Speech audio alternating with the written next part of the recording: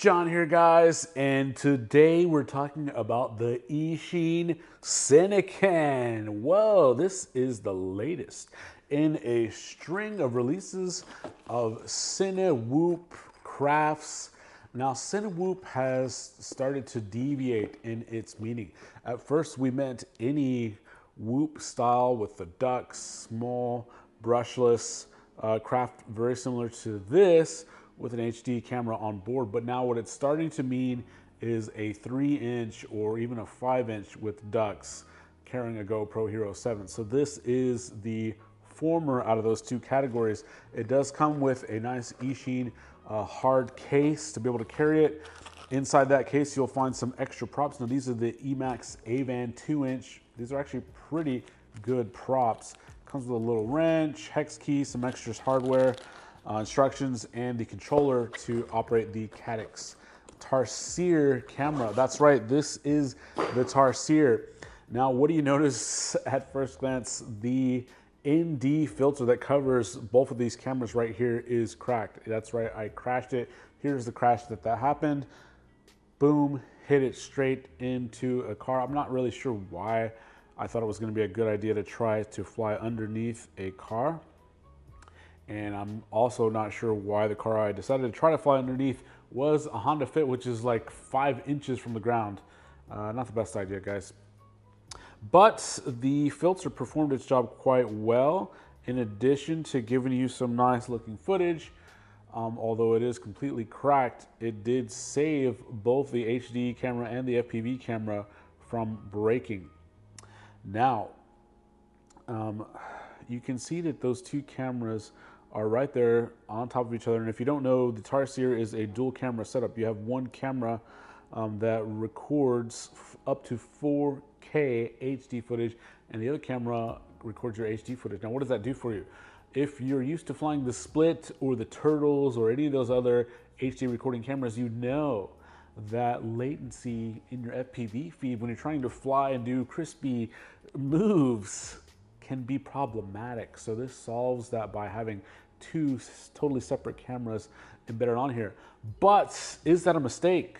The fact that you have both of the cameras in one unit, along with the HD recording board, which is right there in the middle stack, that's where your SD card plugs in, means that if you break one piece of this three-way component, you are out quite a bit of money. And these are like $90 to $100 just for the camera. So, whoa, that leads me to believe that this is very reminiscent of if you grew up in the 90s or early 2000s before your 4K 70-inch LCD panels. You had the smaller TVs that were like 27-inch, 32-inch, and sometimes you would have the available convenience of having your VHS, VCR, DVD player, and TV all built in one. And the downside to that was if one of those three things broke, you were out an entire unit pretty much. You couldn't replace them individually. So while it is somewhat convenient to have all of the mounting done very easily, I'm a little skeptical on the long-term functionality of this, especially on this particular product, where if you're flying at this very, reasonable, what is this, like a 25-degree camera angle, so it's very low camera angle for slow, smooth HD footage, your camera is very much the first thing that is going to take any sort of a front end hit. So this is using a very similar power system to the Bushido, the UR-HD85. But this Tarsier camera does add a bit of weight on there. So it's going to perform similarly, but with extra weight. If you've ever flown one of your 5-inch quads with a GoPro Hero, you can tell that's the kind of decrease in performance that you're going to have because of that extra weight. So similar for this. It's still able to do some light acro, but not as much as the UR-85. Now, because of that extra weight, both with the camera system and the battery, and if you notice, it's kind of tall and the camera sits a little bit high. When you have a 3S battery below, it actually creates a pretty good balance. So this is smoother in the air than that UR-85 HD. What it is not as smooth as it's not quite as smooth as the iFlight Cinewhoop 75 HD. So this is really a good all-arounder though, because that iFlight cannot really do any acro to speak of. This can do some light acro. It is still pretty smooth in the air all around. Having a fun little quad like this, I would say this would probably be my recommendation. If 100% smoothness was your goal, then I would say probably go with the 75 HD. But if you want to have smooth ability to go indoors, if you're good on the sticks, and the ability for some speed, you know, you can't really beat this. I think that these 4-bladed Avan props really help to set this one apart, guys. I think that's what's responsible for some of that performance that you're still able to get in such a heavy package. Now, I ran this on 3S the entire time. It comes with, I believe it's a 300 milliamp 3S pack, and it has performed admirably. I actually had someone over at the house, they wanted to be able to try a quad for the first time, and I was like, whoa, okay, probably another 5 inches are gonna go, and a lot of my whoops were out of commission, so I gave them this. And of course, they weren't able to fly for more than 3 or 5 seconds at a time. Took a couple of light crashes, but the ducts did protect it quite well. Now, one thing that isn't quite as robust is this upper canopy piece. If you can see, I have a crack down below the camera right here, and I have a crack on the side of the camera mount right here. Now, I did put this thing through its paces. In addition to crashing directly head on into that Honda Fit, I actually also took it to a playground, tried to weave in and out of that playground equipment to make sure and get some hits, because I wasn't quite sure how sturdy this camera mount was going to be. Now, so if you do see any jello in that playground footage, it is likely because of those little cracks. Now, I'm guessing if you had to replace this, it's probably going to be pretty cheap. It's probably going to be like $3 to $4 to get a new one of these. I'm not sure if they're available yet. So I do like that even with a few cracks, it seemed to fly just fine. But note, this is for getting crisp, clean footage. It's not really meant to be like a bando basher, so I was pushing it a little bit further to the limits of what this thing can potentially hold up to. Now, the Caddx Tarsier camera itself. Now, Kebab warned us that this was an extremely unfriendly user experience, but I said to myself, look, Kebab's my boy, but he shoots his videos on a cell phone. I've been in the indie film scene, guys.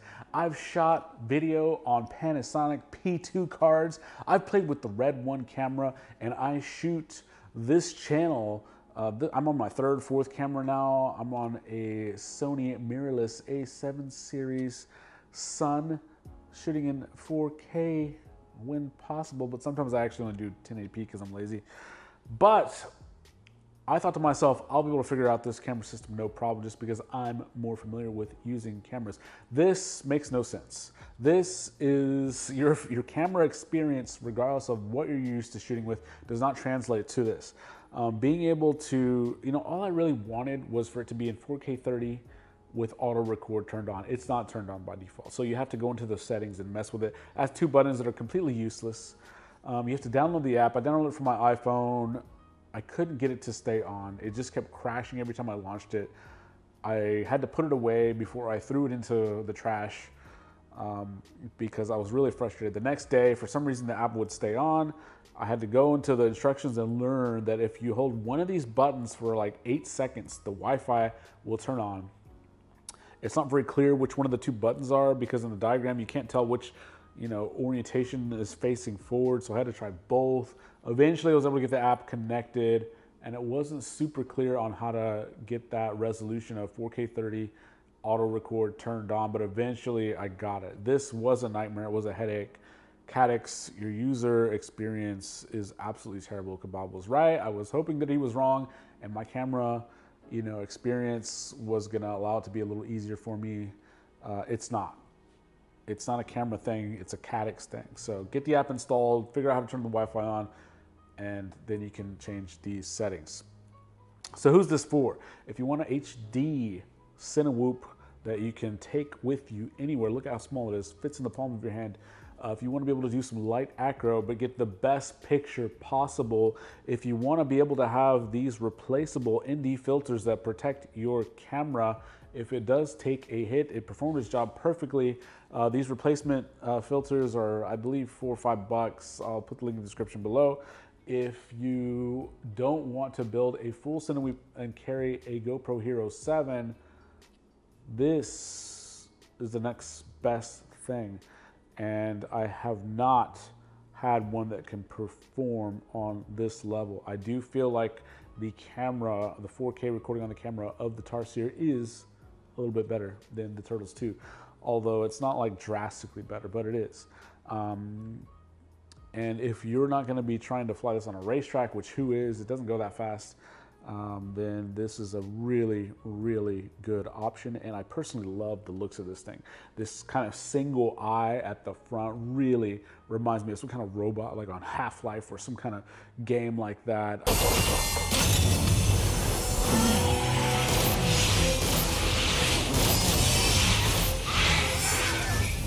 I just love the aggressive look. So Eachine and Caddx have really got something that is very aggressive and cool looking. So thanks, guys.